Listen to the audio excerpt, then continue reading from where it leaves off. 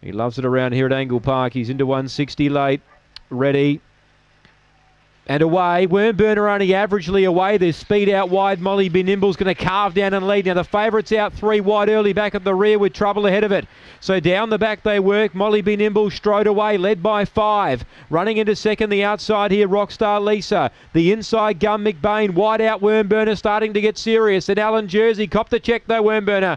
Then Will Spinner, well back Alan Portland. Last Regal Looper, but Molly Be Nimble strode away. 5 lengths the margin. Alan Jersey ran to second, but Molly Be Nimble defeats Alan Jersey. Now Wormburner will get third the outside from Rockstar Lisa. Behind those Gun McBain, Will Spinner, and Regal Looper was amongst the tail enders with Alan Portland. The time, good time for the winner, 29.83. Molly Be Nimble, number 7, the kennel mate to Wormburner, gets the money. Molly Be Nimble, well there you go, 7, 5, 6 the placings here. So for that jackpot trifecta, it should be all right. 7, 5 and 6. The Ranky running second, Alan Jersey. 8 gets fourth, Rockstar Lisa. 29.